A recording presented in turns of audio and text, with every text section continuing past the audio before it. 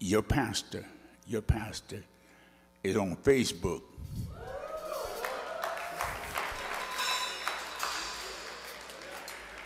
Now, let me tell you about Facebook.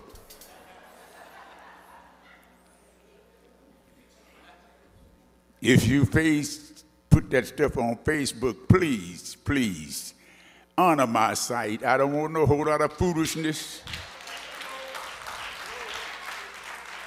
I don't care what size shoe you wear. Don't Facebook me.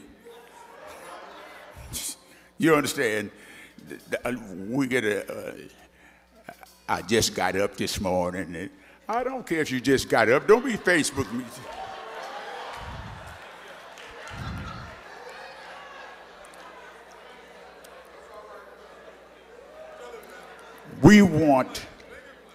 We want to highlight our ministry. We want the community to know that we are here. I said, we want the community to know that we are here. And we want the community to know that we are serious about doing ministry, not a whole lot of foolishness. I resisted Facebook for a long time because folks post all kind of stuff on Facebook. So I want you to know, whatever you got on your page, since I'm on Facebook, I can look at your page. So if you got a lot of foolishness on there, I'll be calling you on it.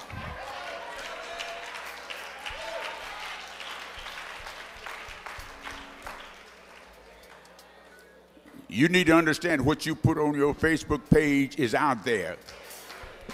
You know, all them racy pictures and stuff, you know. I hope you saints not doing that, but sometimes you get carried away and you think nobody's seeing it, but I got news for you.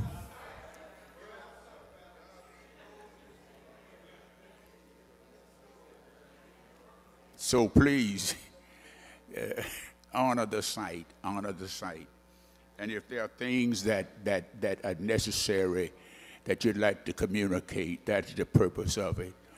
But I don't have time for idle conversation. I don't, what do you call that, texting? I don't text.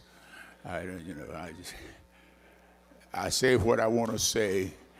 Amen. So please, as we use this electronic media to get the word out, we want to do it in a dignified way. This is a church. This is a church. This is not Brown Derby, Club Ebony. This is a church.